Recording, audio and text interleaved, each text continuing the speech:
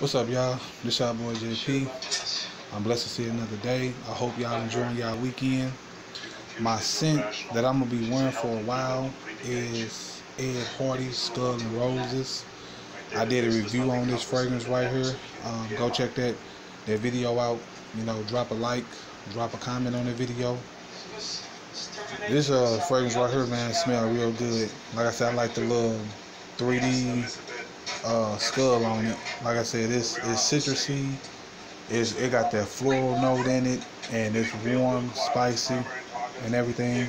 Can't go wrong with this fragrance right here. Like I said, longevity I get out of this is about 6 hours, and projection wise, I say about 2 to 2.5 of projection wise. So God bless y'all.